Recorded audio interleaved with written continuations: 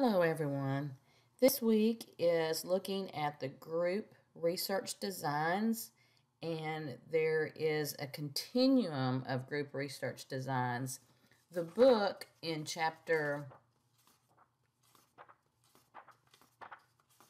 7 does a really good job of breaking down the different components to understand related to the research designs and linking them back to the research question. Remember, we know that once we have our research question, then it actually informs us about what kind of methodology we can use. So the book does a good job of linking back whether it's an exploratory question, a descriptive question, or explanatory question. Also on page 197, it starts breaking down. There is notation and terminology related to group research designs. An O means observation, R means random assignment, and these notations are used to depict which type of research design is being used. If you're reading published research on group designs, you'll see these notations in there.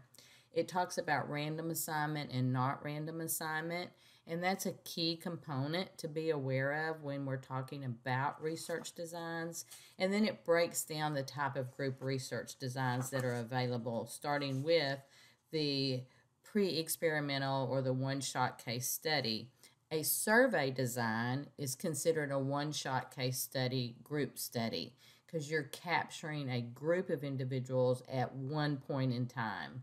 Then you've got one group and you're doing a post-test only. Then you get into the quasi-experimental designs, which include multiple points of gathering data, but there's no random assignment there. And then you get into true experimental designs, research designs, which is the highest level of knowledge because you can control for the most threats to internal and external validity. We don't use a lot of experimental research designs in our work in social work because we don't randomly assign clients and we don't have control groups or individuals who are not getting a treatment. So that's a little bit more rare in our work than the quasi-experimental designs or the one-shot case study. The book also breaks down the threats to internal validity and external validity. A threat to internal validity is a variable outside of the research process that can impact the data, the outcomes. In other words, it can impact whether you can say your intervention made the difference. External validity has to do with being able to apply the findings of the research to additional groups outside of the one that you studied. So this gets a little bit confusing, but the book has done a very good job of breaking that down for you. So just read your chapter.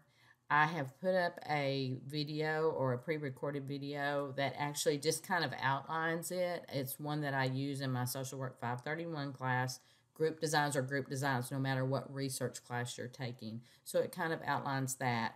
I'm going to go in and do the demonstration on how to create a survey design, and then we'll get together and talk about that. Otherwise, y'all have a great rest of the week, and I will talk to you in the future.